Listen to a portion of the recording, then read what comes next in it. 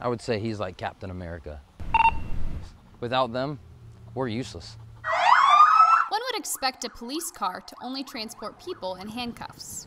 However, for one very special unit of the Ocala Police Department, the cargo that they carry is far more precious. Without them, it would be almost impossible to do half the stuff that we do. But what exactly do the police dogs of the K9 unit do? We work with narcotics detection and apprehension aspects, so sniffing out drugs and catching bad guys. We train them to bark to let us know, okay, there's a bad man in there. And then that's when we would, pull them back, open the door, and then give them every opportunity possible to surrender without incurring a dog bite.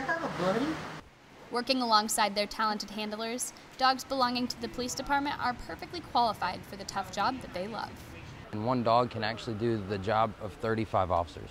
And without that, we couldn't do it.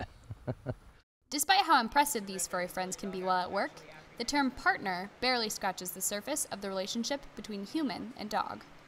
We've been together for 2.5 years that pretty much he's like my son. I don't have any children, but he knows I'm his dad, he's my son. I would take a bullet for him and he would do the same for me. Every day, your bond gets stronger with your dog, and the more you do with them, whether, just playing with them, back and forth, it's gonna build it even stronger. So I think he likes me. So far so good. The handlers of these fearless friends wholeheartedly agree that their courageous partners have earned their very own badges of honor.